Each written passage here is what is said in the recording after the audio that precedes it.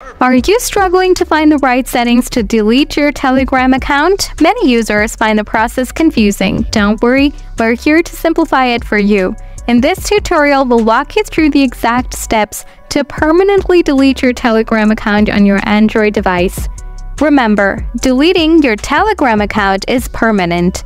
Once you delete the account, all your messages, contacts, and groups will be deleted. So without doing any delay further, let's get started. First, open the Telegram app. Next, tap on 3 lines from the upper left corner.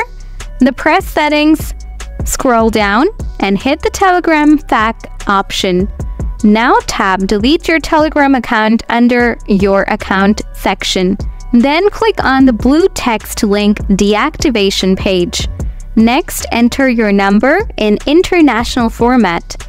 Then click Next. Now Telegram will send a confirmation code. Then enter the confirmation code and tap Sign In. After that, provide a reason to delete on the web if requested.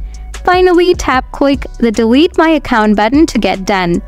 So that's all for today, guys. That's how you can easily delete your Telegram profile on your smartphone. If the video did the trick for you, smash that like button. As always, thanks for watching and I'll catch you in the next one. Bye!